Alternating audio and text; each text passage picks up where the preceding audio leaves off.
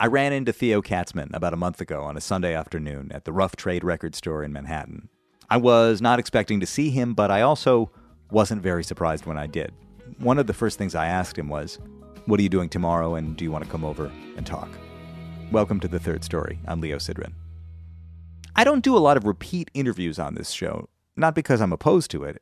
Actually, as time goes on, I realize that there are real advantages to having multiple conversations over time with a person, seeing how they develop and evolve, tracking the trajectory of an artist. And that's one of the benefits of having an ongoing project like this. For me, really, it's just that there are so many great people to talk to, and I have a finite amount of time myself. But see, the thing is that Theo Katzman is just one of my favorite artists. He's one of my favorite songwriters. He's one of my favorite singers, one of my favorite performers. He's just so brutally honest about what he's going through in his writing and his delivery in general, and I admire it so much. I think part of what connects so deeply about his songwriting is that it's so intimate, almost confessional. But of course, as we know, if you look inside one human, you will have a little window into all of humanity. The personal is universal. The political activists will tell you to think globally but act locally, all that. So the more open and willing a writer is to share their own personal truth, the more likely they are to connect with our collective personal truths. And I think Theo is really a master of that. One reason I wasn't so surprised to run into him the other day was that I knew he had played the night before at Terminal 5 in New York. And I knew that that's a big deal for Theo. He's an unmanaged, independent artist. During COVID, he ended up moving from LA, where he had been living, to the woods of Michigan and setting up his own kind of private oasis off the grid. He started his own label and his own recording studio, fueled by his own philosophy of record making and life living. And eventually he released his latest album, Be the Wheel, earlier this spring on his new label. To be headlining Terminal 5 on his own terms was significant for Theo. And it was also significant that on one of his few days off on his tour, he came out here to Brooklyn to talk to me for a couple of hours. On top of that, he was dealing with a sore throat and a weakened voice. So I lured him out here with the promise of a special throat-healing elixir called Le Remède du Bolshoi that I had just brought back with me from Paris, where I had suffered from my own vocal cord issues on a tour, and I had discovered this magical elixir. And it worked. It did seem to entice him out here. Anyway, if you know who Theo Katzman is, either because you heard my previous episode with him or because you just know who he is, then I don't need to tell you anything at all. But if you don't, then just a brief thumbnail sketch. Theo first got noticed through his work as a multi-instrumentalist with the band Vulfpeck. He plays drums and guitar in that band, and he sings too. Over the years, I've interviewed pretty much everybody in and near Vulfpeck. It's a band that was started at the University of Michigan over a decade ago by a kind of creative mastermind guy named Jack Stratton. Theo is an accomplished musician and singer, and Vulfpeck definitely shone a light on that aspect of what he does. But he's always also been a kind of naturally honest songwriter. He speaks the truth in his songs, and his command of the musical and emotional vocabulary of songwriting is, to me, somewhat astonishing. So, yeah, when it comes to Theo Katzman, I am totally down to do some follow-up interviews. And this one is not only a follow-up, but it's also a long one. So get ready, because we covered a lot of ground. Third-story.com is the place to hear the full archive, previous conversations with Vulf and Vulf-adjacent artists, and my first episode with Theo back in the day, plus hundreds of other conversations with songwriters, musicians, members of the creative class. We are made in collaboration with WBGO Studios. Visit wbgo.org/studios to check out all the beautiful work that's getting made there. And then it's patreon.com/thirdstorypodcast to help grease the wheel. Theo's new record is called Be the Wheel, and my new slogan is Grease the Wheel. Here's me and Theo Katzman talking it down in Brooklyn last month. We begin our episode listening to Theo as he experiences the magical throat-coating elixir from France for the first time. Here's a little bit of water. So just drink that. Yeah. Wow, it smells French, man. Right? I mean, the French, you know. Okay. All right, here we go. Down the hatch.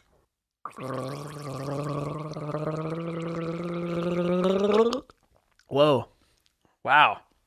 It does a thing, right? Yes. So if you do it right on the throat, how much are you supposed to do? You have to understand, the whole conversation I had was in French with the pharmacist. Right. I love the idea of you losing your... I mean, I'm sorry you lost your voice, but I love the idea of being without voice going to a French pharmacist who gives you a vocal cure remedy in French. Amazing. Perfect, man. In the interest of protecting your voice, and also because I've been thinking about you all day since I ran into you yesterday. Man, that was so cool. So Kismet. beautiful. Perfect. Kismet. I want to preface this conversation by filling in a little bit of where I think we left off last time, and then you tell me if I've completely misrepresented you in your life. But I'm sure you have not. What I remember, and this is just sense memory about our conversation last time, was one of the major themes that stayed with me was a kind of internal struggle that you were feeling at the time because you had started to gain a lot of kind of notoriety and fame through your association with Vulfpeck, which was great, and you love those guys, and it's amazing, and it does showcase all these wonderful things, but you also sort of had this feeling that there's this other part of you that was being a little bit undernourished, I think, at the time. You could sense it, and even talking to Jack and some of the other guys in the band, like, they all knew that also. Yeah, 100%. And they have also go through that. I mean, everybody in the band has a solo career. I remember having that conversation with you. And as I mentioned to you yesterday when I bumped into you, I also remembered that you had already explained to me that part of your journey when you had been in New York, you went to LA, you had this pressure as a younger man to like have achieved X, Y, and Z by a certain age. And those included having a building of your own or having a studio. You were like trying to like really build a thing, an empire, a little mini empire. Yeah. Okay, so setting the stage with that. Wow, yeah. Nailed it. I remember the last time I saw you before yesterday was off to the side of the stage at Madison Square Garden as you were about to take the stage with Vulfpeck in this legendary sold-out show. You were so generous with me and also told me in that moment that our mutual friend Louis Cato had gone out to Michigan to make what was about to be your next record, and how that was a great moment for you to not be playing drums on your record and allow yourself to sort of open up the process a little bit, and that you and Louis were writing songs at the same time and encouraging one another to write songs. And and that record ultimately came out, Modern Johnny came out at the end of 2019. Very beginning of 2020, like January 6th, I think, or 7th or 5th, you know, like one of the... Right at the beginning. So basically, yes, end of 2019. My head exploded with that record. Cool, man. It was so painful and so joyous. I mean, mostly Sweet, joyous. Man. You know, that's I'm glad you said those two words, because that's the edge I try to, you know, I mean, life feels that way to me a lot of the time, to be honest. So that's kind of what I go for in the songs. So I love that edge. I mean, sometimes I think if I hear something that's really good, it angers me and makes me not want to play. But when I hear something that's great, it inspires me to want to write. Oh, man. That's a cool distinction, man. Very helpful. You know what I mean? When something is like taps into like our best potential, you can't. Yes. It makes you want to confront your best potential, not, you know, Isn't be that envious wild? Of somebody else. Yes, I agree. That's an amazing phenomenon. It's like, I think it's maybe that if you can tell that something is really honest and really from the source of someone's journey, sort of like if you can tell that somebody went on the hunt and they caught something, you're sort of immediately reminded that in order to catch something, you need to go on the hunt. Yes. So it's sort of like, hey, all right, you know what you're doing tomorrow morning. You're going to start preparing for the hunt, or you're going to start going on the hunt. And you know? You can only confront yourself there. I mean, yes. I will say your songs sometimes have messed with me because of how honest they are. And it is very difficult to reach that level of honesty when we do our work. Totally. Man, Leo, I love you, man. I love you too. I can't help it. It's true. So I really, really deeply appreciate hearing this from you. I'm like, whoa. I feel very happy that you feel that way. So thanks for sharing that. Achieving that, it's been a process that I have to continue to make sure I stick with the part about the honesty part. And I really want to give some credit to a couple songwriters, May Earlywine, who's currently opening for me, Benjamin Jaffe, who's currently opening for me, Rhett Madison, who opened for me last time, Caleb Hawley. The list goes on and on. Mike Viola, Aaron Lee Tasjan. This is off the top of my head, but there have been people in my life whose music has touched me in the realm of that honesty that you're speaking about. It touched me so intensely that it's like once you see, you can't unsee it. I've really made it it's almost like you have to surrender. You have to kind of surrender and ask, almost like pray that you can find that for yourself, because you can't replicate someone else's thing. But what is your honesty? What do you have to say? And it's going to look different for everybody because we all have had different experiences. So I think sometimes people confuse the actual words with whether or not it's the honest thing. Well, totally. And that's why when you hear some people, like, for example, you also play this wonderful game of saying deep things in simple words. That's very hard to achieve. Like, it's one thing to like try to be real smart and deep and use real smart and deep words. And it's another thing to say, like, 100 years from now, remember all new people. There's nothing that anybody who speaks German and is just learning a little bit of English won't understand about that. You know what I mean? Yeah, good point, because particularly that was written on the wall of a Buddhist temple in Thailand. So presumably that's all the English that whoever wrote that needed to know to get that message across. Yes, so exactly. It's like even more direct. That's right. But even that whole song, I mean, like 100 years from now, if anybody remembers you, it's probably because you were an asshole. Yeah. I know, right? 100 years from now, no one will care about anything you ever did, anything you ever said.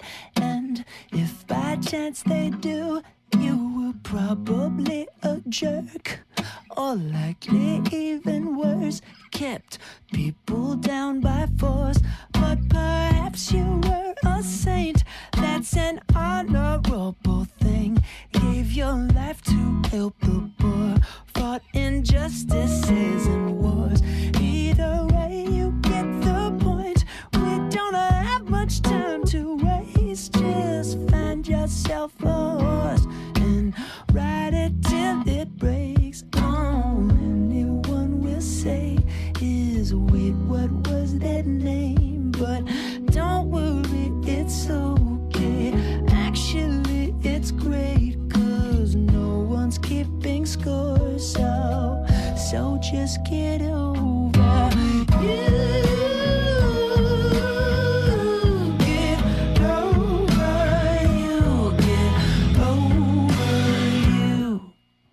You know, that theme, I remember in a song of Caleb Hawley's that I heard years ago. I mentioned him already, but he's a great songwriter out of New York. And one of my good friends, he had a lyric in a song where he was like, my great-grandfather, I don't even know his name. Wow. You know? And it was like, whoa, man. That's amazing. And then you start to really think about it, and you're like, well, I actually don't know my great-grandfather's full name either. I don't know his middle name. I know the nickname people called him. Yeah. It's kind of wild, you know? It's like this whole human thing doesn't really last more than 100 years, you know, but we never think about it. Everything I said to you so far, I didn't even get to the thing I'm trying to get to. Nice. Keep going. Okay, so that record comes out. You go out on the road. Mm-hmm. Shit's really popping.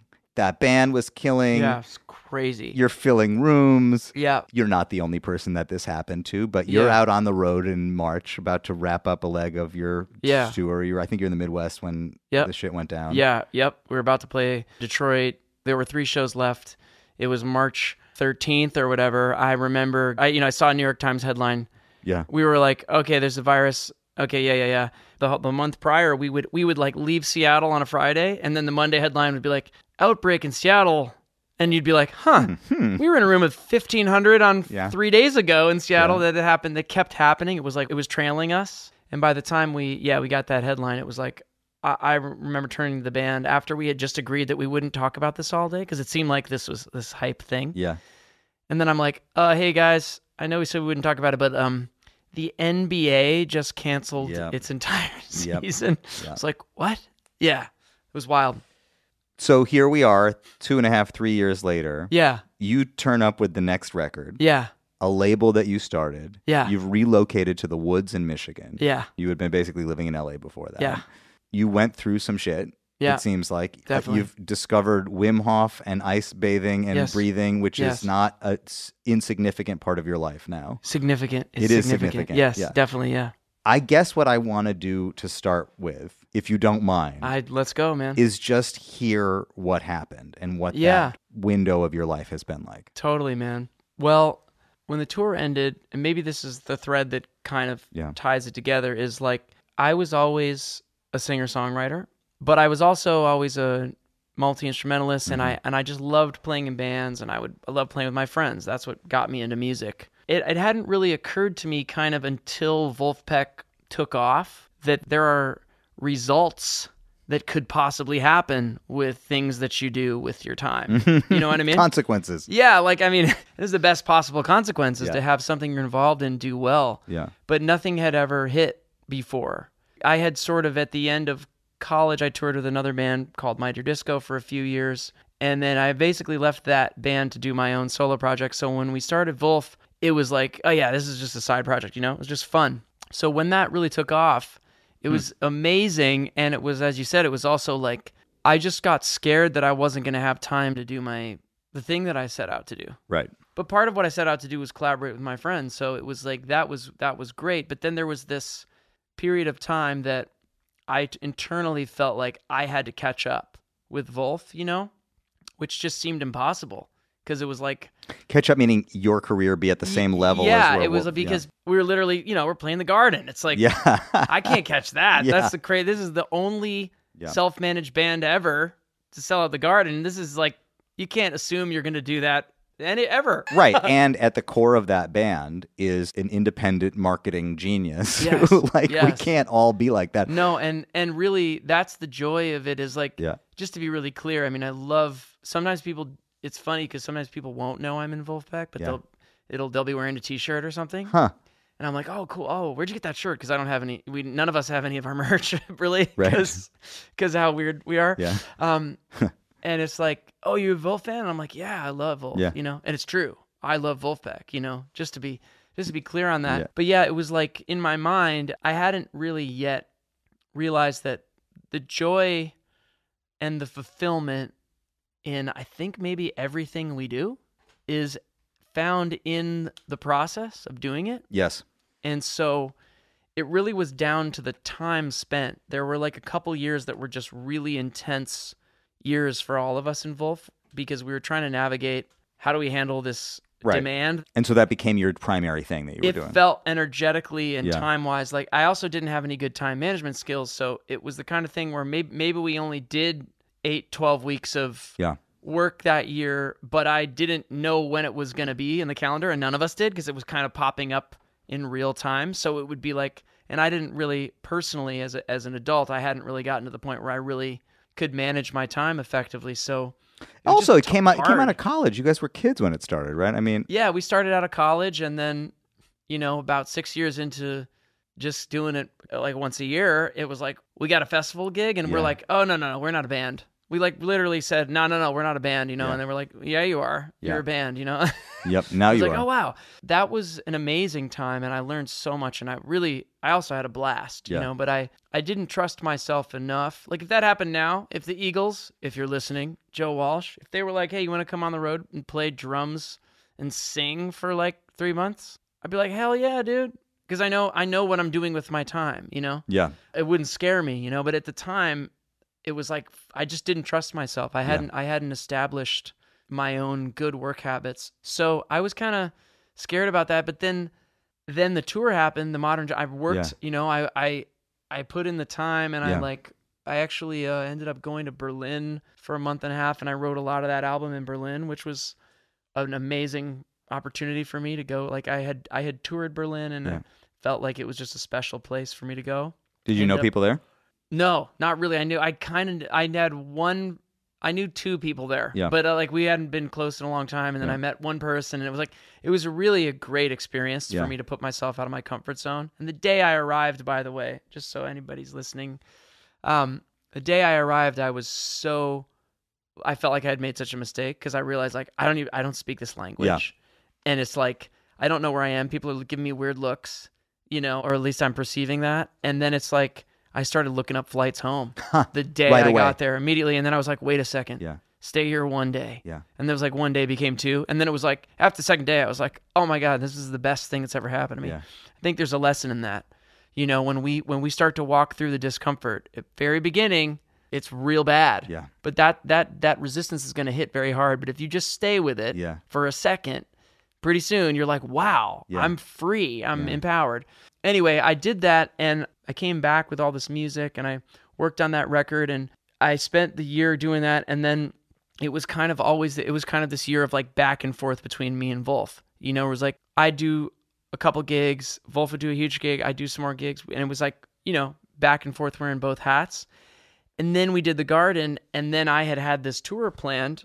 I went out and did the tour, and I still didn't trust that people were really coming to see me, to be honest. Sometimes it's like we don't give the audience enough credit, in the sense that if it makes sense to you to be a person who is like a linear funk drummer and then also writing heartfelt songs, that's who you are. Correct. You're a human being. Totally. Then why don't we expect that our audience is also capable of appreciating both of those things? Well, I think it's because the human mind, which generates the self, which is a survival mechanism that we needed for a very long time to make sure that we were liked in the small Stone Age village, lest we get left behind to freeze to death. You know, that's what we're designed for. And here we are in modernity with, you know, Instagram going like, do they like me? And basically your mind is, you could almost think of it as your mind is there to almost like prevent you from doing anything that it thinks might potentially cause you to lose some of that esteem. So it's like your mind is not the place. I've just learned this. Like the mind is not the place to look for any thumbs up. You ain't never going to get it.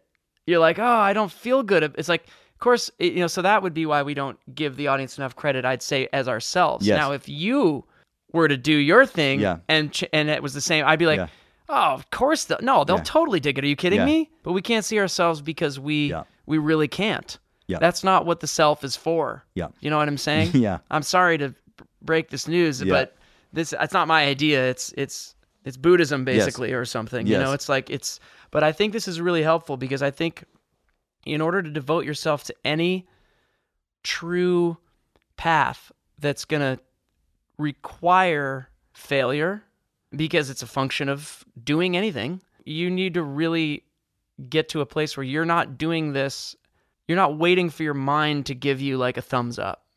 You know what I mean? It never will. There has to be something deeper in you that goes like, you know what? I get up every morning and I do this. Now, I don't want to pretend like I'm Kobe Bryant level disciplined because I'm not. But I saw a clip of him the other day, and this would be true for any, you know, elite athlete. Yeah. It makes more sense for some reason with athletics to us. We tend to go like, but you know, with musicians, we're like, wow, that guy's so talented. But we're pretty sure that Michael Jordan took like 10,000 shots at the backboard by himself. Yeah. You know, we kind of know that he practices. Yeah. For some reason with things like singing or songwriting, we think it's just this like gift, which of course it is on a level, but on another level, it's just like being willing to accept this as a path that you are going to pursue. Yes. And you're going to pursue it regardless of the outcome.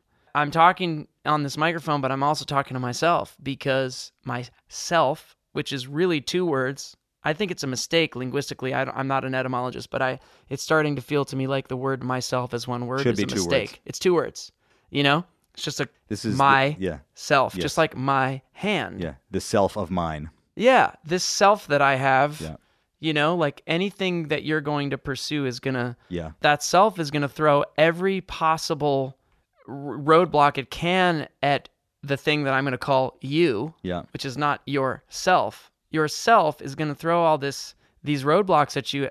This reminds me of the book, The War of Art, which I've talked about before, but I really want to recommend that to anybody who's struggling with the self in the realm of really devoting to any endeavor that they feel they must do for their soul's evolution, but they're stuck. And the reason I recommend that book is that that's the best piece of writing I've come across for giving you permission to feel like total shit doing this. This is not going to be easy. It's not going to be fun a lot of the time. A lot of time it's going to be very painful in a way that nobody understands, and you will feel tremendously alone. But guess what? So does everyone else who's trying to do anything. I mean, you're a parent in addition to an amazing artist, and you do all kinds of things. Like, and I don't hear a lot of people going, "Hey, by the way, do you ever feel like tremendously alone as a father?" But like, I would imagine, oh my God, there's no rule book for that. Oh There's no my handbook, God. and you show up with a smile and you're doing your best. And I'm sure other parents look at you like, "Hey, man, I know what's going on. Like I see you, brother. I can't even connect with you on that level. Like I'm not aware of it because I'm not a." Yeah. That's the craziest one. Yeah, it's super deep. I mean, you said something yesterday at Emily King's record presentation that I thought was so interesting. We avoid doing a lot of things as people because we think we're not ready. Yeah. And that is certainly the case with many of us before having a family. We don't think we're ready to be parents, and Sure. But then what you said is you're actually what you've come to believe is that you get ready in the doing. 100%. That doing the thing is the preparation for being able to do it. You're not ever going to be there until you do it. Totally, man. Because everything is process. Yes. Right? So then when you realize that, you're like, oh, I guess I literally will never ever feel like I'm there. There's no there. There's just here. There's just here. But I still want to try to tell a story while we're in this. So this is all relevant because this is all what I've kind of been dealing with. Where we were is, okay, so you had been sort of feeling this, that like, how is this going to translate? The record came out. You played Brooklyn Steel, sold it out 2020. Yeah, a lot of those tour dates were sold out on the 2020 tour. And then the world shut down and I was depressed with a capital D, full stop. And it was pretty easy for everyone I talked to in my life to say, oh, well, everyone's depressed because, COVID, and like, your tour got canceled. And I sort of took that like, oh yeah, but I knew that wasn't it. It was something else. I knew it was deeper. I knew it was that I was running in a race with myself and my Vulfpeck self and my, what are people going to think of me? Am I good enough? Am I a good enough songwriter? I had pushed myself so hard for so long. I didn't have anything left in that tank. So like when COVID hit, I started, getting on the piano, getting the guitar, just like working. And I thought, oh, I'm built for this shit. Like I'm a musician. Well, we can practice all day. All we want is to be left alone. Yeah, to do yeah. Our thing. Wee-hee. Yeah. But it was like, that lasted for about half a day, and then I was like, when I realized that I had nothing left in the, sorry for the violent analogy, but like jam a pistol in my face and go, hey, listen up, motherfucker. Like, you're going to write this damn song. And you still didn't. I had nothing left in that tank. Like I had been so hard on myself for so long. And I don't want to pretend like I had no joy in all this stuff, but because I always did. But there was just this like self-competitive motivator. And I think people can ride that a very long time. Some people ride that all the way. I mean, I watched the Last Dance, that Michael Jordan documentary. It seems like Jordan rode that all the way through his career. I am not a psychologist, and I don't know what it's like at all. So much of my life and motivation and, I don't know, the mechanism that I have been using is my relationship with my father. He's very much alive and in my life. Yeah, man. I play him everything I write. I send him everything I do. It's not necessarily approval at this point, but it has become, I almost feel like there are no consequences in my life because my dad is alive. It's beautiful, man. And his dad died when he was in his 20s. And my dad, I've always seen, has been obsessively creating and making stuff to make sure that what he leaves behind is more substantial than what his dad left behind, which was unrealized potential. No doubt. Your father didn't leave unrealized potential behind. He played on a lot of records. He did a lot of shit. But he left at a time when you hadn't yet been able to show him what you could do. Totally. That's actually the way to say it. Yeah. There's a part of me that's just been watching you the whole time going like, I wonder what he's thinking about his dad. Right now. Yeah. Well, I'll tell you. I mean, when I found that there was nothing left in the tank, I had felt it coming for a while. I was like, I'll just get through this tour, this is and then I'll deal with it. And when I found that there was nothing left in the tank, I had to really question what the motivation was to begin with, because I've been playing music so long, and I was like, I'm a music guy. I was a music kid in high school, whatever. And I kept going deeper into that over like it really wasn't until I went to Michigan. So I was in LA till about October, and I was producing Rhett Madison's first album, which I'm super proud of, and she's just one of the best songwriters I know, and truly one of my biggest inspirations in terms of what it means to tell the truth in song. Like, it's painful shit, man. Yeah. And it's real shit. And she sings her ass off. I mean, she rips the room to shreds.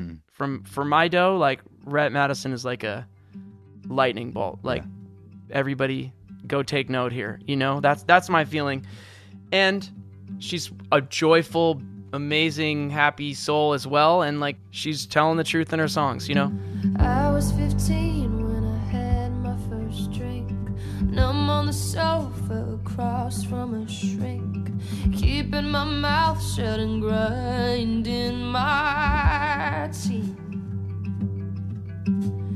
I got away as far as I could, but that didn't do me any good. This hurricane's within me.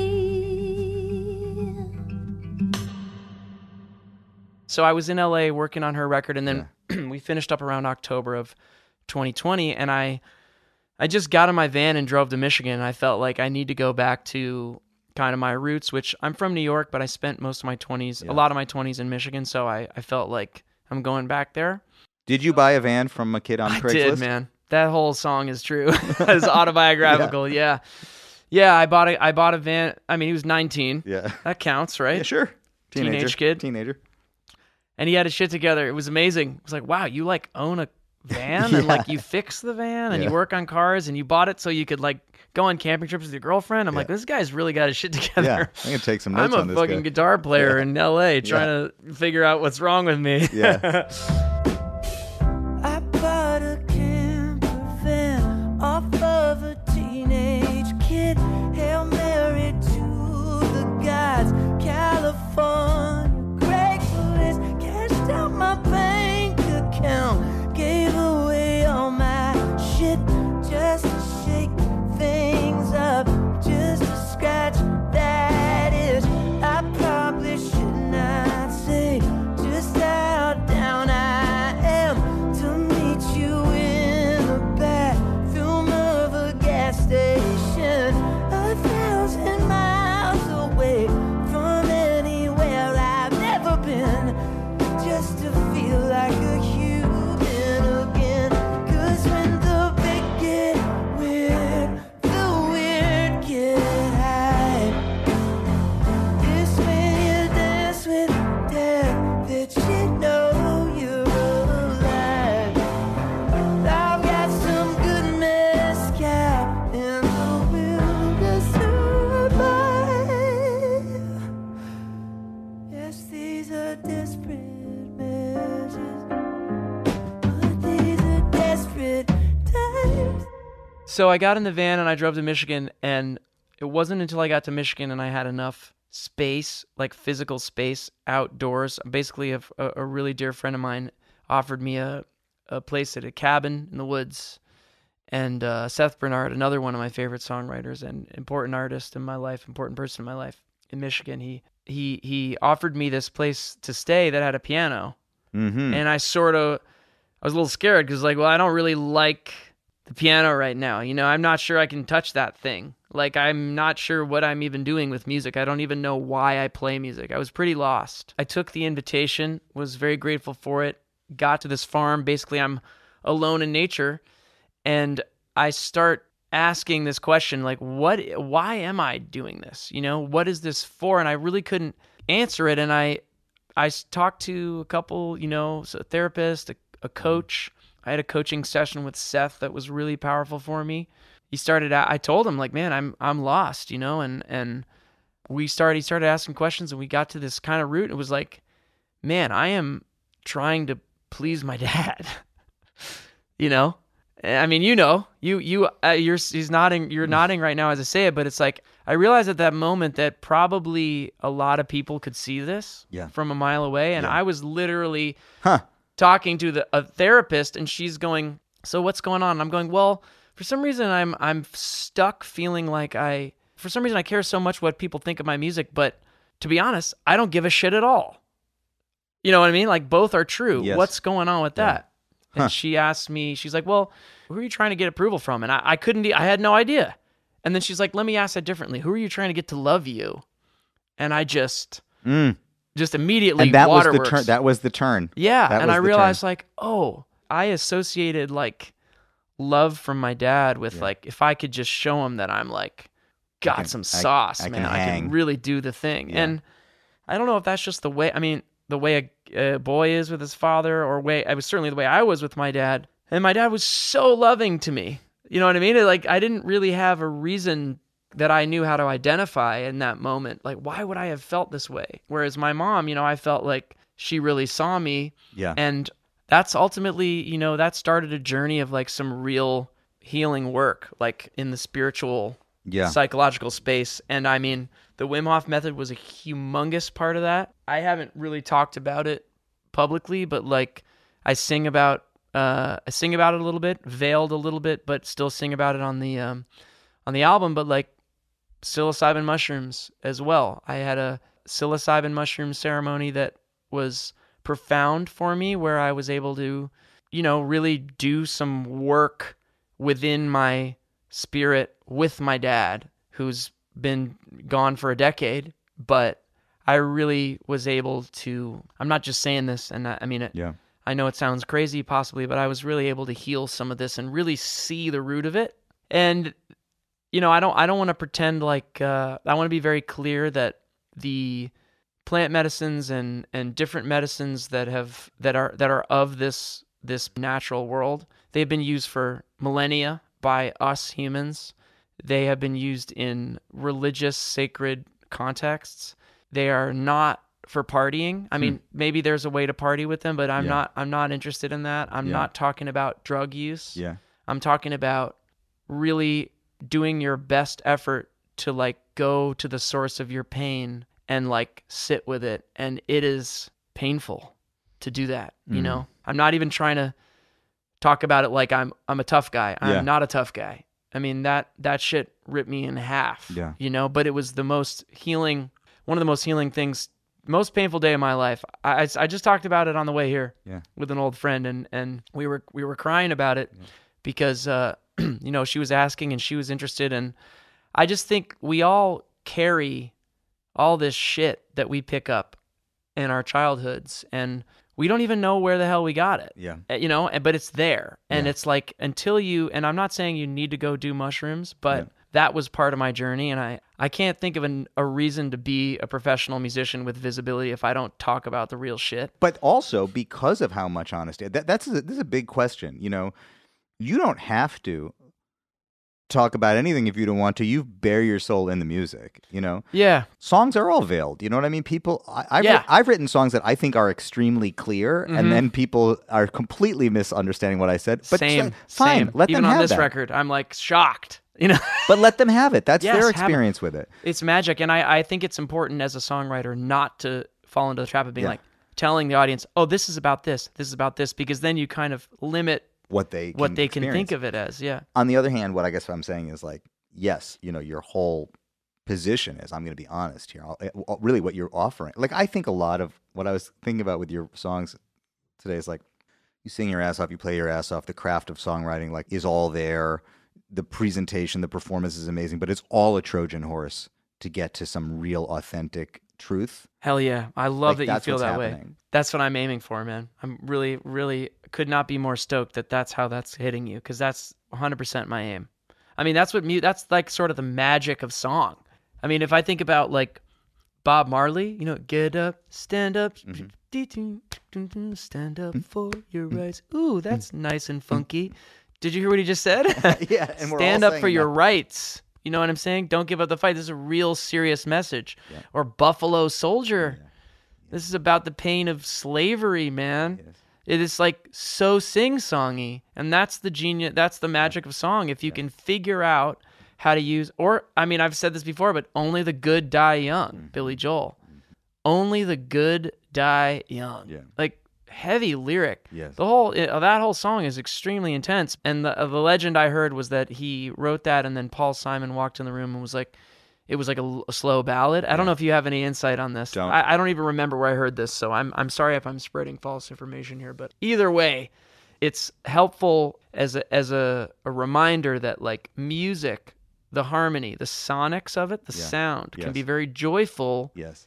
Which is almost like the honey that you put into my throat medicine drops that I took at the beginning of the podcast, which was bitter. Yes. It allows me to take the medicine. Yes. It's like we need that sometimes. Totally. There are certain things you cannot say unless you wrap this pig in a blanket. You know what I'm saying? Well, and I think that's what's so interesting about in general what you're writing is that you're one of those writers who people may not realize what they're even nodding along to or what they're going along with. Yeah. And I love that about it, man. I love it. So there's a song on this record that I think speaks to something that you did live through. We all lived through isolation in which our only point of contact with the rest of the world happened on social media. Yeah. And we also became increasingly fired up in our little corners about what information we cared about and what we thought about. And people started really fighting with each other. I mean, maybe I'm misreading that song, but there's a song about basically that says, look, I mean, how is it possible we've lost all the nuance in the way we talk to each other, and now we're fighting a war, 10 years of friendship down the drain because I clicked a button on my computer. Yeah. Click of a button, and now we're fighting a war, each on an island, totally silent, but the feeling. Nailed it, man. Yeah, The Only Chance We Have is the name of the song. When we fall off of the high horse, baby, onto the track, face down the high road, baby, there's no turning back. This is the only chance we have. Yeah, I'm glad you took that from it. I think that one's pretty clear, and it's kind of funny to watch the Spotify numbers sort of reflect the degree of pain. It's like people don't click Like a Woman Scorned to listen to very often because it's a little too painful. Interesting. I think. I mean, maybe I'm misreading that, but similarly with that song, but the comments, if you will, are all like, "Wow, man, oof," because it's like if you're gonna listen, then that's gonna hurt. Because that hurts. Because that message hurts, and there's no way around it. Yeah. And I feel compelled or called. I mean, I'm not trying to tell anyone how to live. I think art is really like, if you have to say something because it's coming out of you, such that if you don't say it, you're gonna lose your damn mind. Then please share, make your art. Yeah. Like, please. Yeah. It's a service to humanity for you to not go absolutely insane because you're holding your truth back, So, and that's true for all of us, whether we, quote, succeed in the music business or not, or whatever you're doing. I'm here for health and for healing. your own health. For my own health, and for the, hopefully, something we say before the show, I'll get back to the question too, but something we say before the show a lot in our group huddle is like, we're here to inspire. Yes. And who am I to be in a position to inspire? I mean, I have to consistently get over that. And you know what? It's an unanswerable question because, again, it's the self. So rather than go, who am I? Yeah. How about you say, I'm nobody. It doesn't matter that it's me, but oh crap, turns out here I am. I'm here for this. So what am I going to do with it? I tell people when I talk to younger musicians, I'm like, if you find yourself on a stage exalted literally 10 feet above everyone else like a god, please don't let that space of the stage be a place where you do anything other than give your fullness. Because it's not a great place to hide, dude, because you're on stage. Everyone can see you, and they came to see you because they would love to be inspired. So it's almost like that's the only gig. And I think with jazz school a little bit, nothing against jazz school in principle, but I think some of the hyper focus of the technicality of some of the musicianship has the potential in any academic endeavor to lose the connection to like guess what? Jazz is real music too. It's inspirational music. This is spiritual music. So is all the great music. That's still the goal. It just doesn't matter what it sounds like. Yeah. That's why I can be into screamo punk and Coltrane and John Mayer. Yeah. Okay? Or whatever. It doesn't matter what the genre is, or I don't even really care what it sounds like if I can feel the thing. Yeah. That was a sidebar, but with the only chance we have, I'm trying to remember what the original question was, but Well, I was just filling in the space. Like, you're out there, you've taken mushrooms, you've discovered Wim Hof, and I actually want to ask you specifically about Wim Hof. But anyway, you get out there, you're doing the coaching session, the therapy, you're realizing what you're aiming for. Like, wait, I need to shed this. Like, I need to shed this, and I want to be clear that I had to take some space away. Yeah. So I sort of, in a way, was lucky that there was a forced break because I was about to burn out anyway. And during that time, like I allowed myself to put music down because I just couldn't. I didn't know how to touch it. I couldn't hold it. Like I was like, I had no clue if I was doing this for myself or if I was just doing this to please my dad, you know. And so I was like, all right, I'm gonna devote basically all my energy towards my healing journey right now, and I'm gonna. Because if I'm ever gonna do this again, it's gonna have to be for a reason that I can identify. And that's pure to me. Not that there's so much beauty in trying to please my dad, but the joke is he already loved me no matter what. He literally told me all the time, and even told me he would say, I don't give a shit if you work at McDonald's, if you do what the fuck you want to do with your life. My dad would say that stuff to me, pardon the expletives, but he was like one of the most passionate people no bullshit guys I've ever met. And he would tell me that, but I had to go through that. And once I let myself get quiet enough, music just came. Yeah. You know what I'm saying? It was like, oh wow. And the first time it came back, I was like a little nervous. Mm-hmm. What if I touch the piano and I don't like it and I beat myself up again, you know? And I just try to be gentle. And I sort of gentled my way into this record. Like writing this record it took a lot of work. What were the first songs that came? I had some ideas that were developing over a while, you know, and I sort of was writing a lot in 2019, I guess, and before the tour, I had some stuff that was like in this pile of songs, you know, how you kind of collect those, and I kind of didn't want to use any of them. I was like, okay, I'm starting over, you know what I mean? Totally. And the first song that, I don't know if this was the first one that came, period, or if it was just it was the first one that, like, when I found it, I had found it in this new, gentler way, and that was Be the Wheel. Yeah. And I was like, when I found that chorus, I was like, all right, man, I'm gonna make an album. Here comes the hurricane, it's blowing, babe, and there goes the automobile. Don't be the horse and buggy, be the wheel. And then it was like, oh, actually, this one that I wrote 6 months ago is completely in line. I was already kind of going that way. And then others came, you know, it all kind of flowed out from there. Can you talk about what Be the Wheel means? What the origin of that is? Yeah.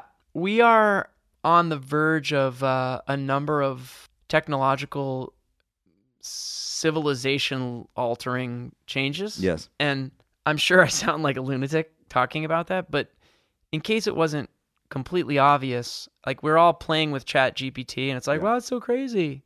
It's a lot more than crazy. We're going that way. Yeah. Like, AI is here. The car will drive itself. Once the car drives itself, then are we going to need parking lots? Because if the car drives itself, then the actual amount that the car is utilized in terms of its total shelf life is more like 95% of its life, as opposed to the current like 5 to 10% of mostly cars don't get driven. So what happens to car ownership? What happens to the industry that is the automotive industry? What happens to 30% of LA is just parking? You know, what are we going to do? Like, these changes are massive, and I didn't come up with these ideas. There's an amazing book I recommend called The Price of Tomorrow.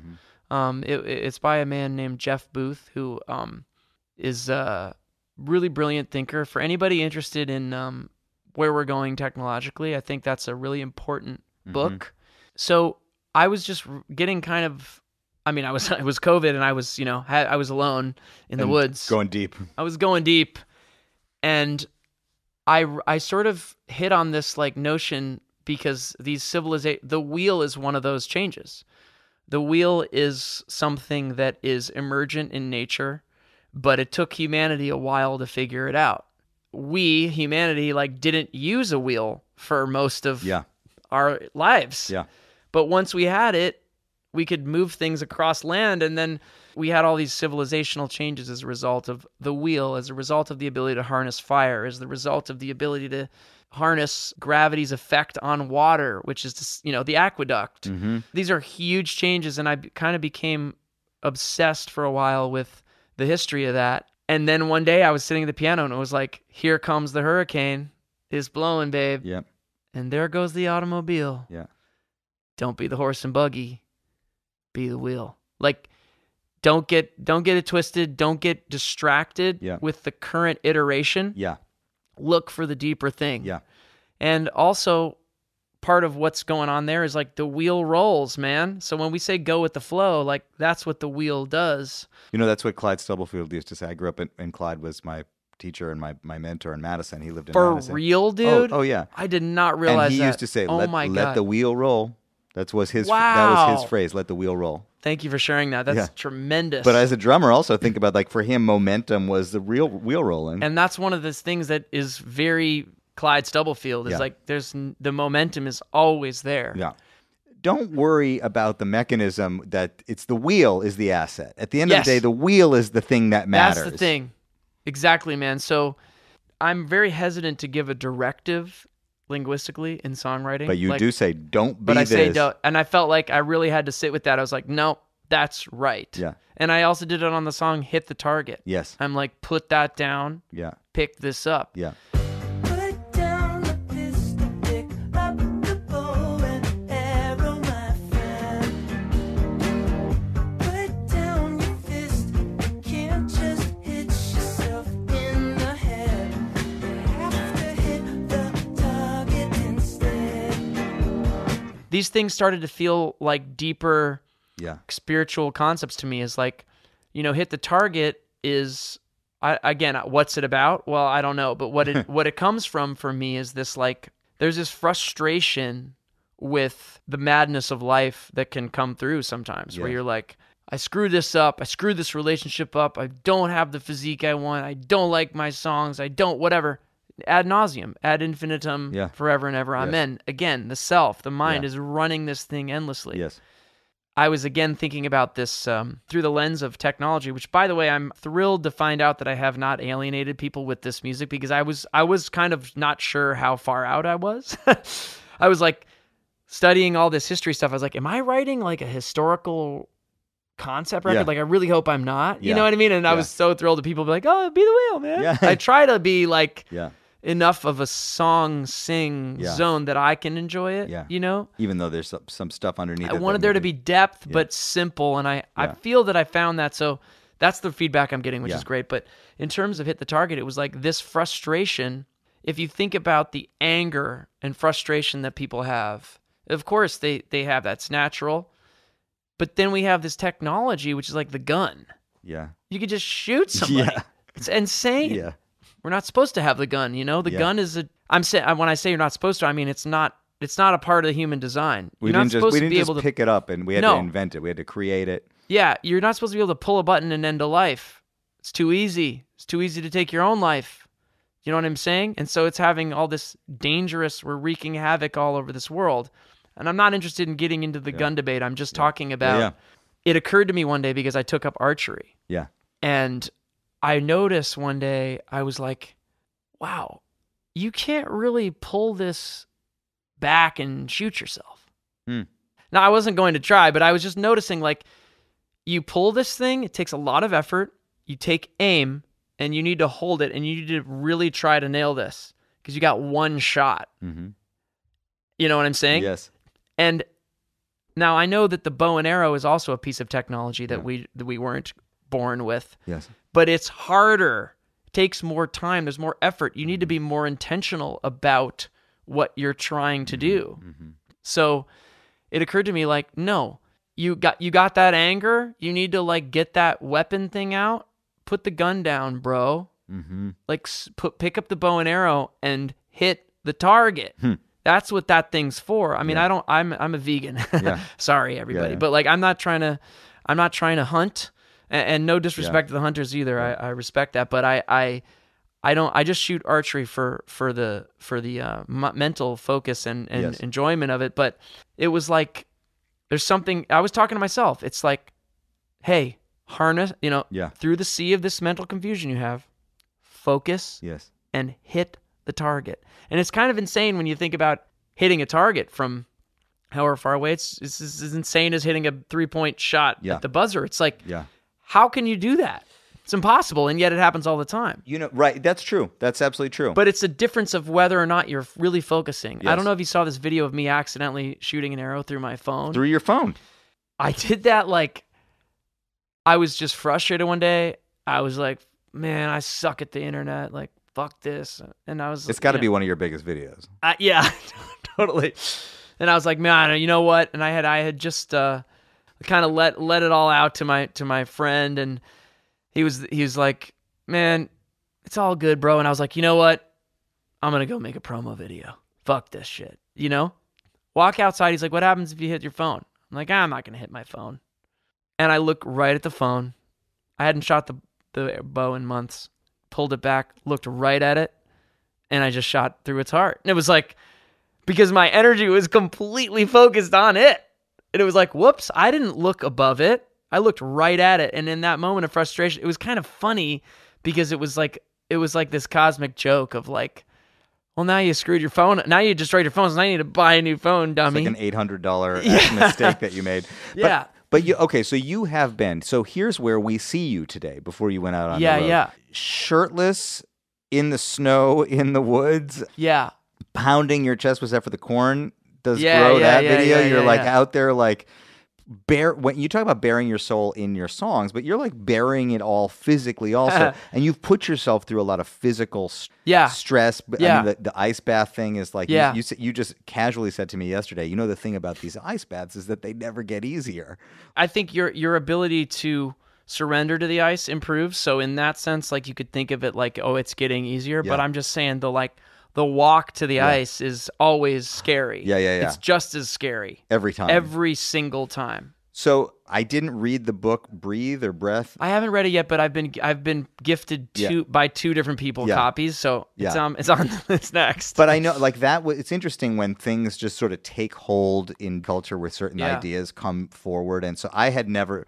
Anyway, so then I just did some casual Wim Hof like videos, and then I was doing it. For about a year, I was doing the thing, but totally isolated by myself. Like didn't take his course or anything. I just like watched him do some videos, that's great. Learned how to do the holds, started taking colder showers. Like I got that far into it, Beautiful, man. So then I see you get out with Vulf in the middle of a concert, get into an ice bath and sing a song. I was like, I know what he's doing. Like I know where he's coming from. That's awesome. How did you find that, and what is the relationship? I mean, you studied with him. You went to work with him. Yeah, I studied. I went to. I've been to 2 of his retreats in Europe. I mean, luckily I was able to do that, and I feel very fortunate. But I will say Wim would be the last guy to tell you to say you needed to go work with him in order to do this. Yeah. He just wants everybody to, get into the breath work and take a cold shower, get in the ice. He's he's not a businessman, even though he has helped steward the understanding of this. But he is kind of a cult of personality on some level. Absolutely. And he's aware of that. And I feel he's using that effectively because that's who he really is. Yeah. I mean, Wim is like one of the most boundless. I've never met anybody like Wim. He's singing all day. Huh. He's playing guitar all day. He's playing djembe all day. Is he a good musician? Yes. Beautiful singer. Amazing voice. Huh. Full heart. Like real he's got I can't even do it, but he's got like opera kind of thing, or operatic, but not like opera with a capital O, Yeah. just like he sings in many languages. Yeah. He speaks 9 languages. He's a student of life, and he believes in empowering people, you know, and he has been able to use his gift of his fearlessness and his crazy physical abilities to like let people know that this essentially free, I mean, if you have access to cold water and you have access to your own breath, you can do some tremendous healing work within your body and your spirit and your mind. So I feel like it's changed my life, man, in a great way. The Instagram algorithm is now starting to feed me this sort of haterade for the...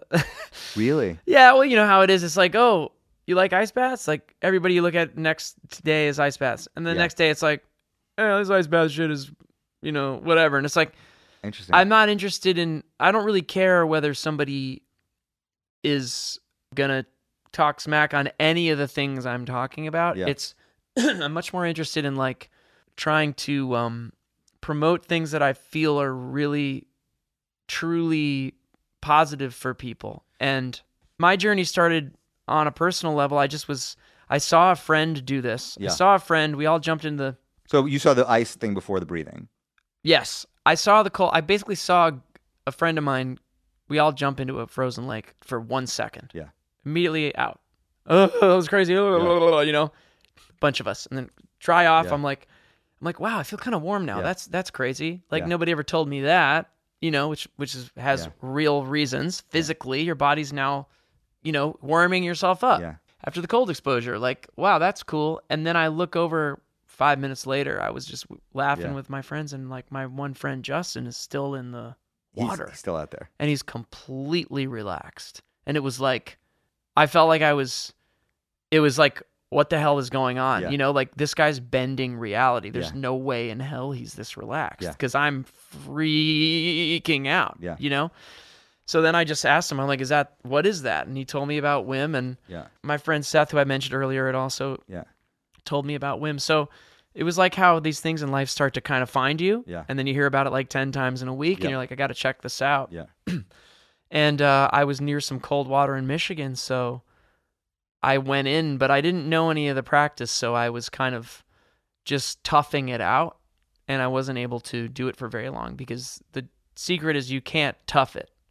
The ice is a surrender practice. No one is able to tough it out. The strongest dude in the world can't tough it out. It's a relax into it thing. But once I started doing the breath work, I was like, just moved to tears with the changes I was experiencing in my mental health and my physical body. I was able to do 3 times as many push-ups as I've ever done, but without breathing, while holding my breath. What the hell just happened to me? Yeah. I mean, I fell to the ground and cried, because I was like, what the hell's going on? Yeah. I just did 65 push-ups, Yeah. and like While my holding- max was 30. While holding your breath. But I wasn't even breathing. You know, Yeah. it was like, it was wild. And then I started, you know, really getting serious about the cold exposure. And I went to the retreat, and we ended the week with a 15-minute ice bath. And I had like the most profound moment of like presence I've ever had in my life. It felt like extremely psychedelic and timeless. Had you already done the mushrooms? I had. And it was, I don't want to pretend like the Yeah. ice was like, I wasn't tripping, Yeah. but I was like, I saw a white light. I saw a hole open up in the sky, like a white light. And it moved towards my face, and my face went into the hole, and I was on the threshold. I felt like it was like, and I saw my end of life regrets. Like, I got 3 messages of, This is in the ice bath. yes, Are these regrets that represented things that have not yet happened to you, do you think? yes, I'll tell you what they were. And I also want to say, you know, I don't know. This is an experiment. Here I am, experiment in vulnerability, you know. Best case scenario is that a lot of people hear this, you know. Yeah. And so I don't necessarily, just a moment on Yeah. vulnerability, I don't necessarily think that everybody has earned your vulnerability, you know. But you know what I mean? That's a deep thing to say, to earn your vulnerability. Well, I'm saying, like, I think there's a difference between being vulnerable and oversharing. Yes. Yeah. Yeah. You know what I mean? No, I do. And I've sat with this stuff for a very long time, and I've thought about whether it could possibly help somebody. I'm not interested in having like a public cult of personality life where I'm like telling everybody everything. That's not what I want. To me, the reason it's relevant is because what I'm interested in is people's personal experiences and the work that emerges out of it, that intersection between our lives and our work. In as much that I'm visible, I've decided I want it to be something that seems like it's has the chance to bring joy and healing to people. Yeah. And so I think this qualifies. The 3 regrets were, they showed up as I didn't mean to. The first one, I don't even know if it was auditory or visual. It was like I was in a full weeping. In the bath. Really crying hard. This is before the white light came. I was like in so much physical pain that I think what happened, I wasn't actually going to die, but I felt like my body thought I was going to die, I guess. Or like I started to get this real crazy level of like sadness that I had never Has experienced. anyone ever died in the retreats or in the baths? No, not in the retreats, no. I mean, they are all first aid. Yeah, they're watching you like a hawk, and they're really, really supportive and But you're in there, your body's like in a certain kind of shock where it's like it's starting to do the things that it might do if it thinks that you're going. I was just in this, I felt this emotional, it's very emotional. I mean, it's pretty much everybody's crying at this point. Yeah. People are crying but they're not really crying from the pain. They're crying because at first it's pain, but then it's like, it's cracking to the heart of the pain, the spiritual pain or the emotional trauma or whatever you've got in there. The ice will find it. Similarly to mushrooms, I feel. But so the first one was I didn't mean to not go for it. I didn't mean to not go I didn't mean to. I didn't mean to not go for it. It was like, I was just crying, weeping through that because my body was, my life was telling me like, hey, you're still kind of not going for it, dude. But you thought you were. You think you are. You know what I mean? Yeah. It was like, whoa, I thought I was. And it was like, I didn't mean to not go for it. And I was just crying through that, and then I didn't mean to let my fear of what other people might think of me prevent me from going for it. And then the third one was, I didn't mean to not open my heart up to a woman. That was how it showed itself. And I have before, and I intend to again, but it was like, I got out of that ice bath, man. And once I warmed up, it was like, I guess I know what I have to do with my life now. Go for it. Go for it. Don't, which the first two are almost the same. Yeah. But it was why I wasn't going for it. Yeah. Because that was important. Go for it. Don't worry what people think of you. Yeah. For doing it, and open your heart to a partner. To a partner. Yeah. Which for me is a woman, but I mean as a partner, like to open your heart to love. And it was just, in retrospect, I can't believe I was 15 minutes away from being absolutely certain what I'm supposed to do with my life. Like you're saying, like for the last 30, however many years, you were just 15 minutes away from that information. So when people are like, now I don't know that happens to everyone. Yeah. But I've seen the ice crack 100 people in half. Like the people on those retreats come back with like and we stay in touch. We're on a group thread, and people maybe wax and wane a little bit with the practice. So how do you manage all the practice stuff? You got a lot of practices to integrate in your life. Well, I know, and I'm definitely not doing everything I want to be doing. Yeah, but you're on the road. It's hard. Yeah, it's the breath work is every day for me. The holds. And what they call the Wim Hof method, protocol breathing. I'm very interested in other modalities of breath work too. I know there are many, but that's the one I know, and I'm loving it. So that's every day for me, the 30 to 40 deep breaths, fully in, and then letting go of the exhale. And then after the final one, a full exhale and then breath retention, breath hold, no breathing in until you need to. Do you time it? I do. This is so bro-y, but like... No, great. One thing when I was doing it, I'll say, is that was interesting, and I think actually almost like a metaphor for our lives, I guess, is like, just because you held it long yesterday, it might not be there for you today. True. That was what was happening to me anyway. Same. Is that still the case? Yes. I find it very tied to my ability to tap into like a basic mental calm. If I'm like super all over the place in my brain, I'll do the breathing and it will be very helpful, but I'll notice usually the retentions are not as long. Yeah. Surprise, there's a connection between the mind and body. Like, of course there is, you know, we just live in this materialist world that's like trying to like specialize into like every possible, but of course this whole system and all this life is holistic. It's a symphony. It's like everybody's playing a part. Every entity, there's trillions of entities in your own body.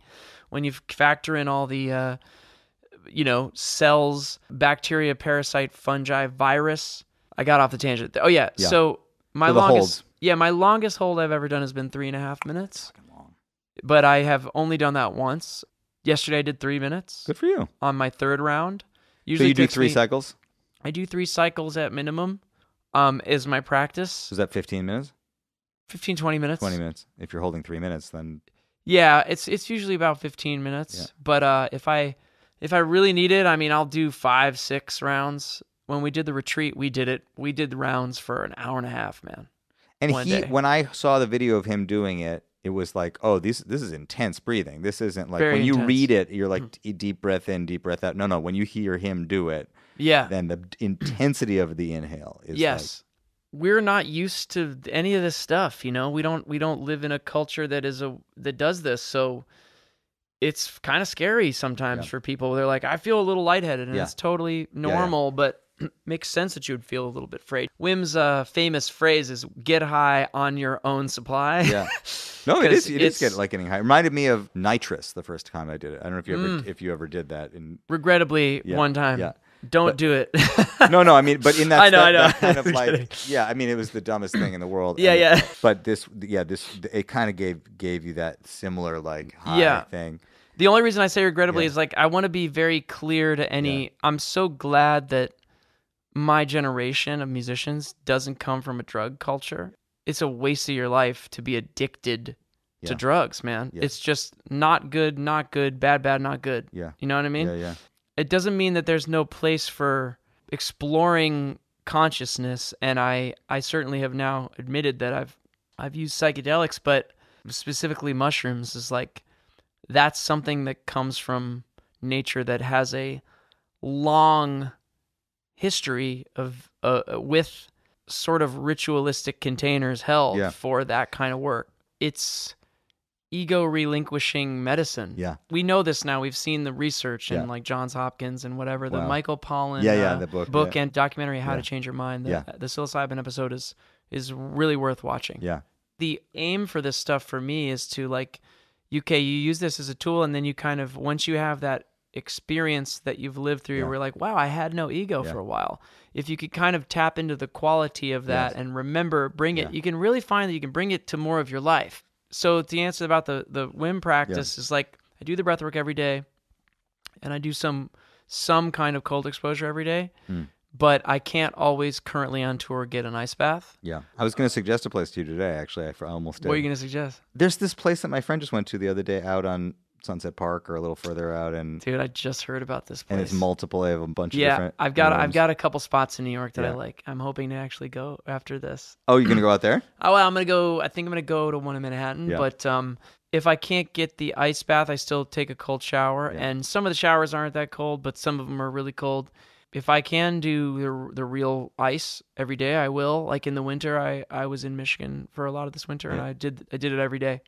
There's a special bath that you can get, right? Or that there's a special actual device that you can order? There's a number of devices. Yeah. The only portable one that I know of is Edge Theory Labs, which is a really nice bunch of folks who have made this portable inflatable tub that goes down to 34 degrees, which is no joke.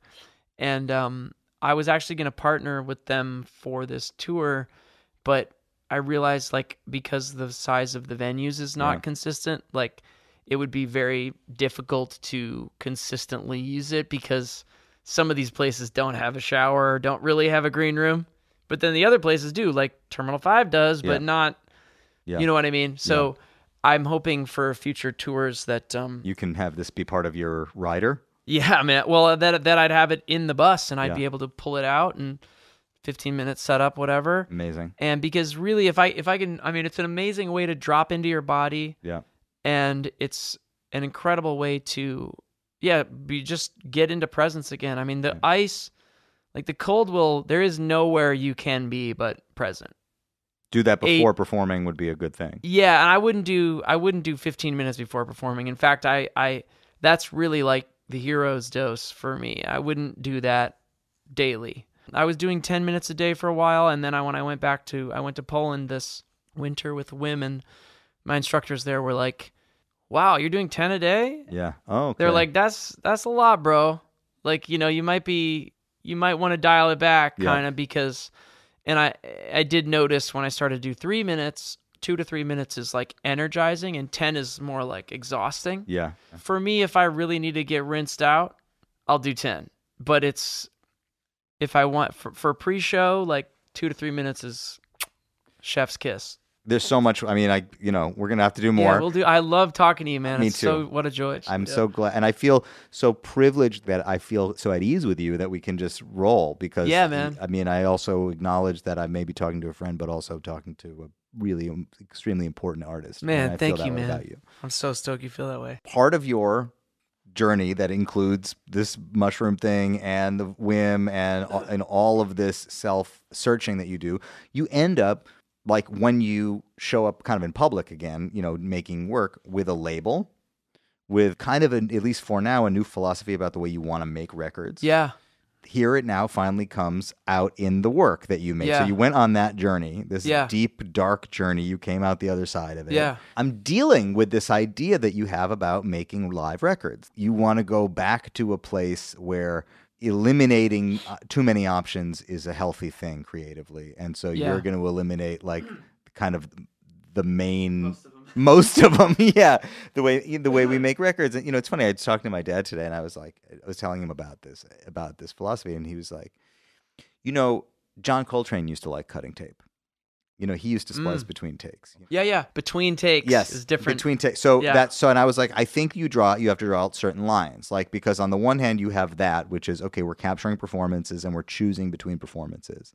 I think we can all agree, like, that's still a very organic way of using technology. Yeah. All the way to, here's this new plugin where you sing 6 takes of something and it will tune and align all of them for you. Yeah, that's like too much. That's too much. There is such a thing in life as too much of a good thing. Right. And everybody's got their own rules that they come up with for themselves answering these questions, or they don't, and they fall down bad rabbit holes, and they're like, oh shit, I overtuned that, or I over-tweaked that, or I find that I don't feel the same emotional impact anymore to this music because I fixed it too much, I made it too correct, or whatever, Yeah. And you have pulled all the way back, at least for now, to this like, you know what, I'm not even going to engage with those questions. What I want to do is play this music and sing it, and if I can't play it and can't sing it, it's not going on the record. Yeah, I wanted to know what that was like. I started to get the sense over the years that the live shows were like just amazingly electric. Yeah. And I don't mean electric guitar. I mean like the electricity was, zzz, Yeah. And really when I had Louis Cato come out to do the live tracking with me and Lee Pardini and Joe Dart, that was the first time I had cut my own music band in a room, but we were all in isolation, ISO booth, drums. That's why I mentioned that you had said that to me at Madison Square Garden, because I remember you said to me, dude, Cato came out and it was fucking amazing.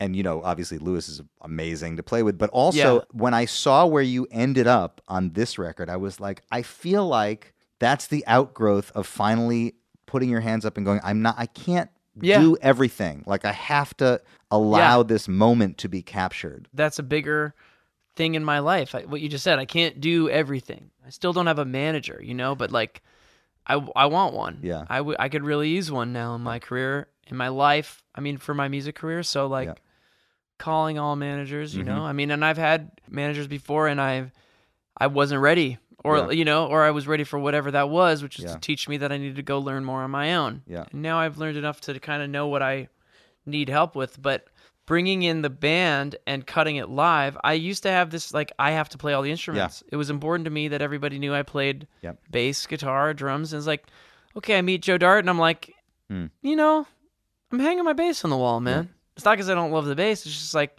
I love the way Joe plays bass.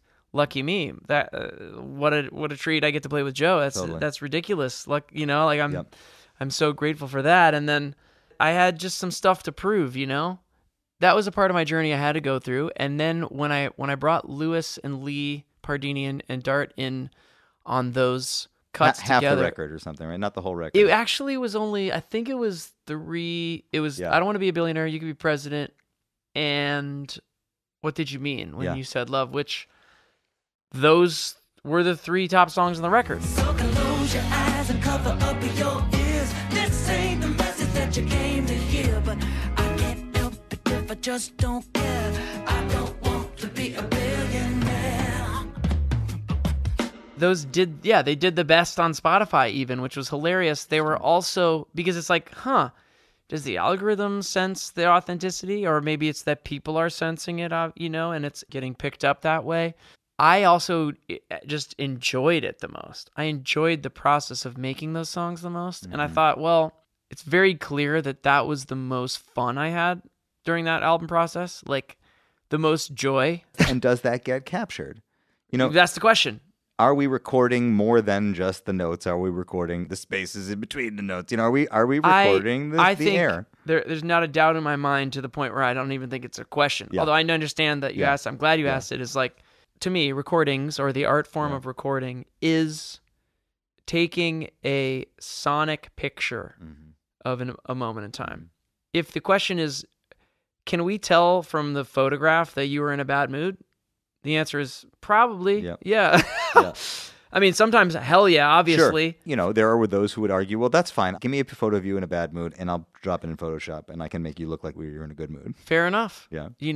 Different art form to me. Yeah, totally. And I'm not trying to be a hard ass about it. I just think that's a different thing. Yep. That's editing. Yep. And there's an art to editing. Yep. Editing is tremendous, is gorgeous, beautiful. There's so much you can do there. I just think with recording, I hope people are not confusing Coltrane perhaps splicing between 2 takes, because Up to the Bridge was crushing from take 1, and the band was actually so in the pocket that there was literally no tempo change. So we can actually take the bridge out from take 3. Yeah. I've done that. I don't think there's anything wrong with that. Yeah. But imagine Coltrane playing 100 solos and literally choosing each of the 100. Yeah, couple bars. Or note by note, bro. I mean, people comp vocals note by note. Yeah. That's not a joke. Yeah. I've done it myself. It's totally insane. That's not the same. Wait, no, and I understand from you that part of it is like, I don't trust myself. Like, I don't want to be responsible for That's what it is. I don't enjoy making records that way. Yeah. So then what am I giving you? What am I asking you to sell or pay for? Yeah. Something that I didn't enjoy? Yeah. And it's not like I don't enjoy the records I've made in the past. I love everything I've made. I'm proud of all of it, truly. And I think Heartbreak Hits is an amazing album. I mean, if I may say so myself. Or whatever. No, I do. I think, let me say it. It's a great album. Is that your second favorite record that you've made? I think it is. I mean, I love them all, but the first one is really close to the source. Yep. And I'm a younger songwriter. I don't feel like I'm not a very practiced songwriter. So you can tell that I have some natural aptitude for it. But to me, it's kind of mostly pretty young songwriting, but it's emotionally high quality. But the writing is pretty young kid to me. So I don't play much of that music. And I'm sorry to anyone who wants to hear it. Sometimes people complain and they say, you went to Brooklyn, you didn't play Brooklyn. But it's like, I wrote it when I was 19 and it was never like some international radio hit that makes me need to play it for the rest of my life. So I figure, come on this journey with me now. You make Detroit feel so far away. And I've only known you a day. I haven't even known you a day. Yeah. True like New York, but chilled out like LA.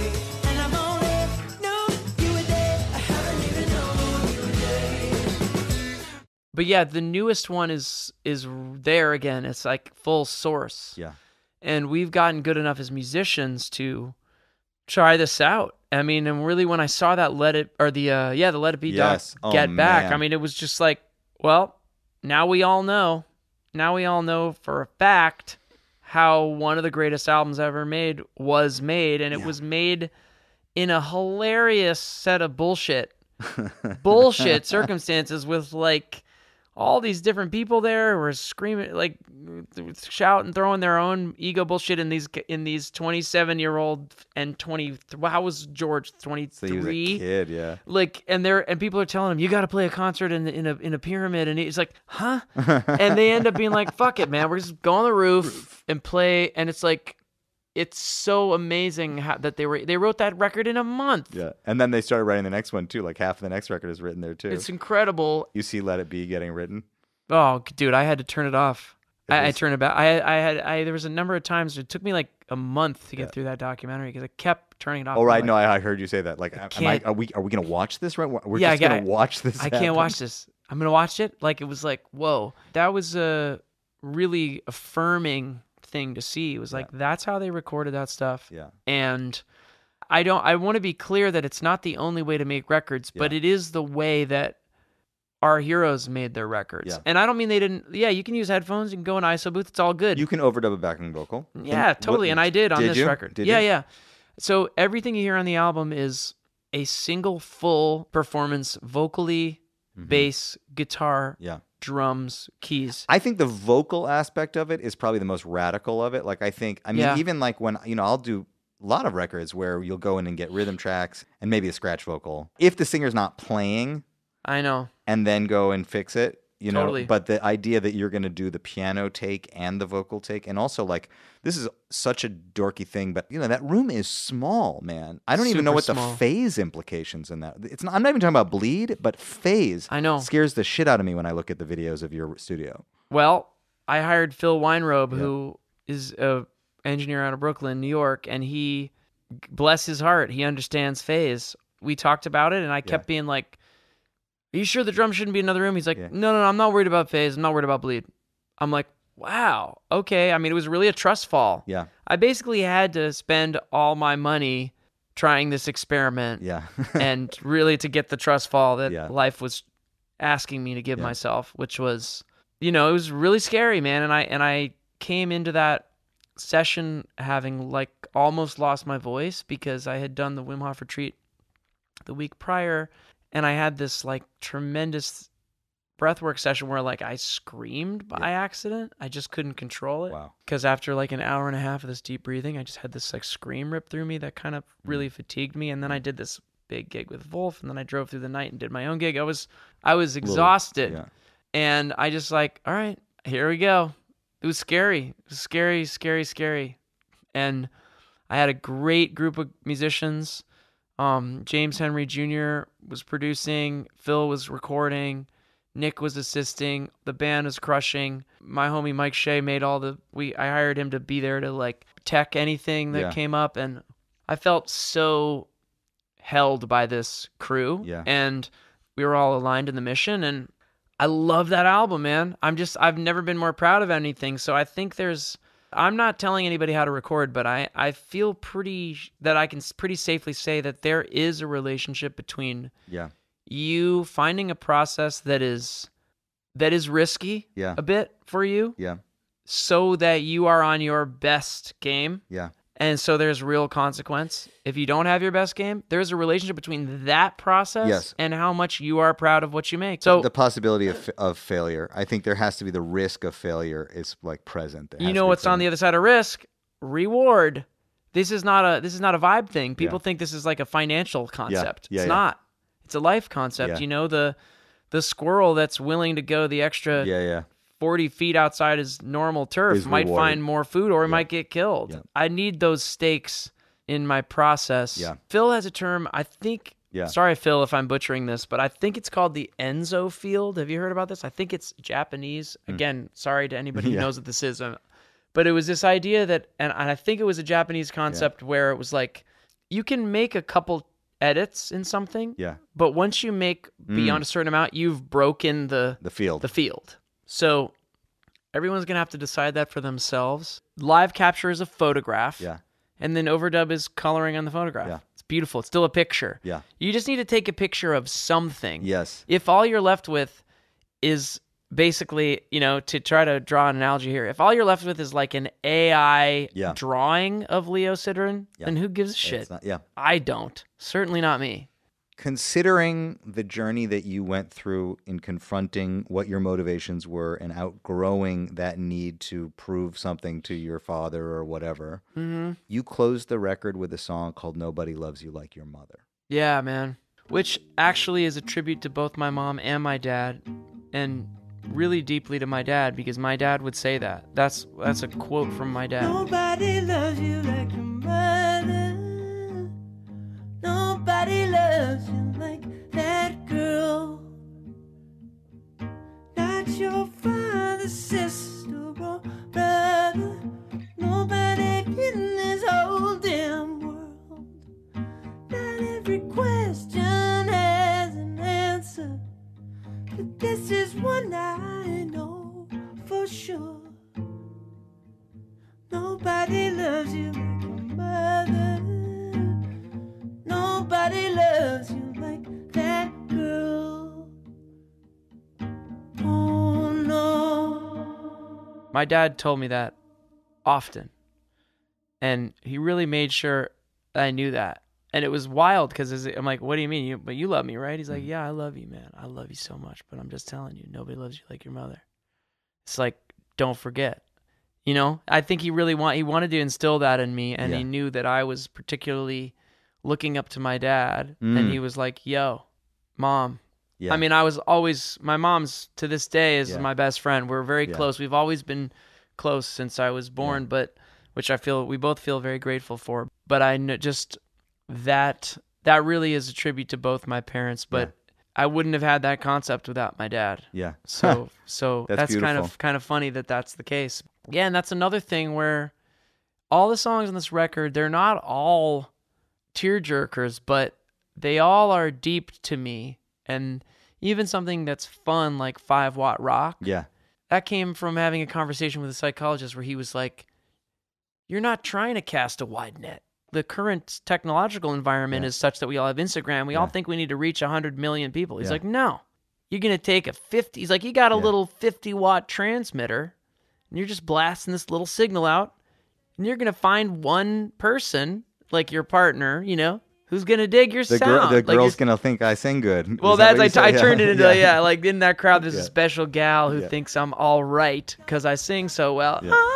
And then I do that. In that crowd, there's a special gal who thinks I'm all right because I sing so well all the time. Got all that I need all the way up.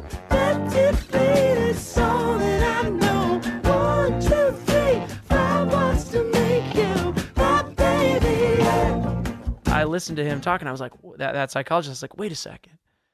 I should write a song about that. And then I was like, 50 watts is too loud. Like, that's too loud of an amp. So 5 watt, but that's deep to me, and it's like more about doing your thing. It's like, don't worry about what the world's throwing at you, you know, and don't get distracted. Like, be the wheel, and that's also a prayer for humanity, because I pray that we can remember that in this transition. It is a transition, man, and it is going fast. I will tell you, it's going to get faster. Everybody, I think, in every generation thinks that they are living through magical times. But no doubt, I think what we're about to go through, what we've already started going through, it's going to be like, there is no previous model for what has happened. It's going to be like 1000x the Industrial Revolution. Yeah. The internet is a pretty big one. And in the space of human existence, when you think, okay, let's say the internet's 30 years old, that's pretty fast. For the idea, like, if the internet went down tomorrow, like, what could we even do? I know, and we don't often see these transitions because they happen gradually enough for us to not. It doesn't hit us like a lightning bolt. But if you think about, like, I hear sometimes people be like, "Well, don't you think we're evolving with the smartphone?" And I say, absolutely not. Not a chance in hell. The smartphone is 14 years old, y'all. No, 16 years old? That's not an evolutionary time. No, but I do think what's interesting is I think social media is not a tool. Everything else is something that we use and doesn't want anything from us, right? Like it's like agnostic to our use of it. Right. The wheel does not demand anything of us. No. but social media does. Yes. Demands the most precious thing we have. What, time? Our consciousness. Our consciousness? Consciousness suck. And our time, yes. We are evolving in that we become tools sure. for social media. We are the tool. We're the product. We're the product. Yeah. We're the asset for them. We are being delivered to them, to advertisers or whatever, but it's demanding of us. And so it's not an evolution, it's an inversion. Correct. Of the relationship to technology. Yes. And even when you think about what you're talking about with a gun, the gun at a certain point already is controlling us. Even though it's not social media, it's like the gun, you pick up a gun and you know there's only one thing to do with it. This trigger wants to be pulled, and so you're going to pull the thing because it's what it's asking you to do. Yeah. But with social media, it's even much further along because it's going to ping you, it's going to bug you, it's going to bother you, it's going to demand of you. And as long as we have a financial incentive based on mining and selling your data to advertisers, third-party advertisers, then our attention will be ripped from our brains. So let me ask you this, though, then. But there is possible for a different financial model to exist, and it's started. I think there will need to be a better incentive. Yeah. Like there will need to... That's a topic for another podcast, but I have a lot to say about it. But I'm sure you do. But one thing I will ask about this with you is, how do you find space in your life to create... Yes. To center yourself, to be a person who knows who you are and what you care about, and has anything that you can deliver to an audience. I know, man. And at the same time, the only way for you to fully reach your audience is to engage with these tools on some level. I think you're right. I can't think of a single artist reaching 1,000 cap rooms. I can't think of a single artist who wants to tour and who isn't either doing social media or isn't doing social media, but is from the 90s, essentially. Like, is essentially from the legacy model. Yeah. Just point being, sometimes, like, really, if you really think through it, it's like, I don't think there's a single one who hasn't used social media. Right. My take on that is like, yeah, it's a trade-off, and I'm going to choose the thing that brings me joy every time over the other thing. I have to take my songwriter hat off and be promo guy till this tour is over. And I'm not ever going to be able to be as effective as any more than I am.